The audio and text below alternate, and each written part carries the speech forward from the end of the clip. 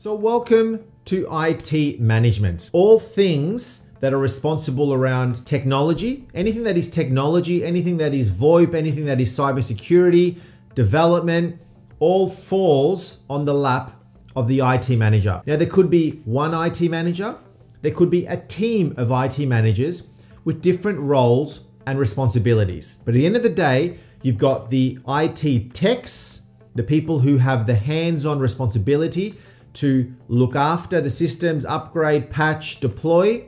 And then you've got the IT managers that are more big picture, high level, setting the strategies, the policies, the procedures, managing staff and managing the environment as a whole. Because at the end of the day, the IT manager is the one who's responsible.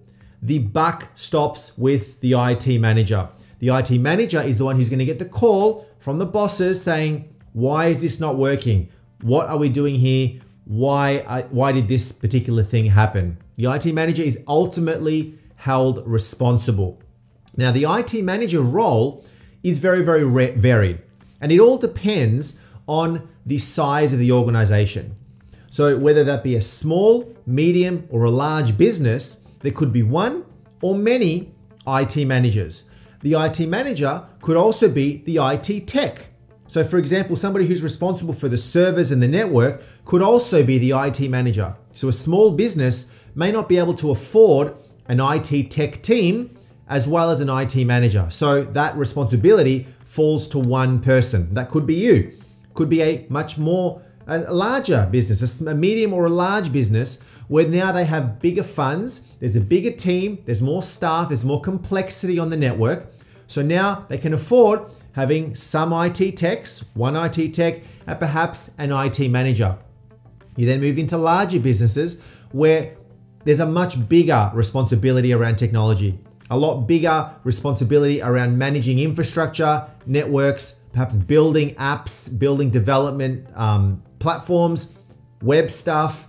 And now there's not just one IT manager because it's too much for one person to handle. There now could be a pool of different sorts of IT managers in different roles and different responsibility positions. They could then be reporting to some sort of a director, CTO, CIO. We're going to talk a little bit about this.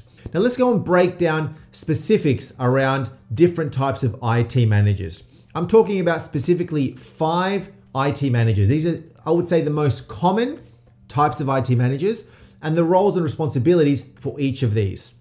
The first one being a IT service desk, IT help desk, service desk, or desktop support manager. Somebody who's responsible for the service desk, for the help desk, for perhaps desktop support. This is somebody who looks after the help desk system, the service desk system, the ticketing system, looks after help desk sorts of queries, the techs that are responsible for the help desk, the service desk, and maybe some desktop support. They don't have to be super technical because they're just managing the level 1, perhaps level 2 queries when it comes to IT support. Of course, IT support being level 1, level 2, level 3, they're going to be focused on just looking after level 1 and level 2. The second one is the IT operations manager. This is somebody who is responsible for the day-to-day operations of IT. Could be an element of help desk support, making sure that the IT systems are operational, that the end users can operate, that the servers are operational, that the network is operational, that the health of the environment is good. They're making sure the operations are operational, right? That 24/7 operations, if that's what the requirement is, tries to stick to 24/7. Now they can be technical because they're focused now a little bit more on making sure that the systems are running healthy, that they're operational, etc. But there could be other roles that are more focused on specific technologies. Then you've got the IT infrastructure manager. This is somebody who is now looking after the infrastructure.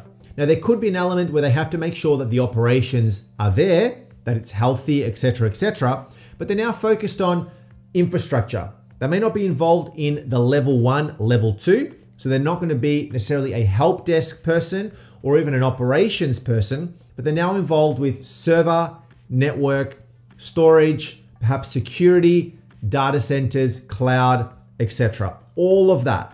The data centers, the server rooms, the links between buildings, all of that would fall on the lap of the IT infrastructure manager. You can then look at the security manager.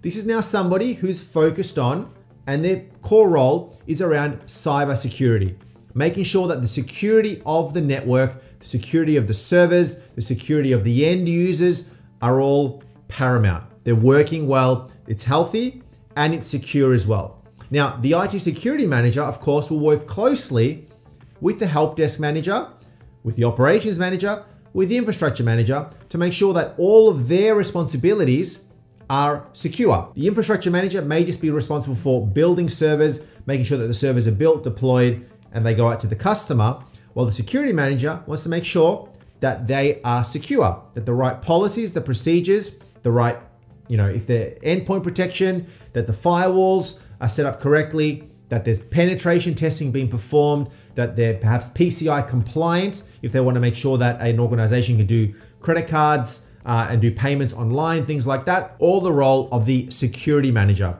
They're generally going to be somebody that's technical because they need to understand the technical elements of the IT systems. Then we've got the developer manager, the development manager. This is now somebody who is outside of day-to-day support. They're outside of the level 1, level 2, level 3 responsibility. They're outside of infrastructure. They're outside of operations.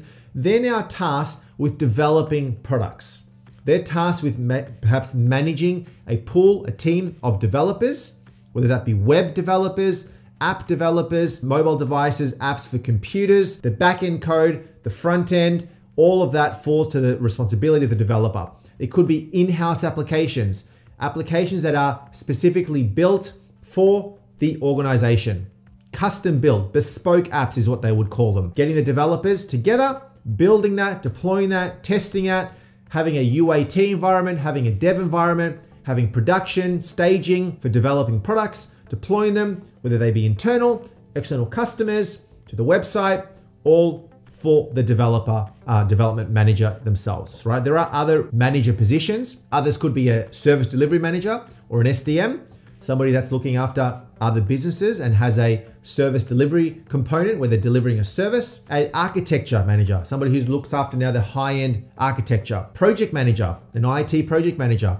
Their job, day-to-day projects, getting the start to finish, budget, timelines, governance around a project, depending again on the size of the organization. If it's a larger company, they may then be reporting into some sort of a director position. So now the manager reports into an IT director. They could be reporting into the higher end C-level chiefs, CTOs, chief technology officers, or CIOs, the chief information officers, or the CISOs, the chief information security officers. So there's various chiefs depending on the size of the organization. Generally, you're going to find a IT director or a C-level IT director is going to have a IT manager background. So you're watching this, good to have the foundational skills around IT management to then work your way up, depending on the organization, up to those higher end levels.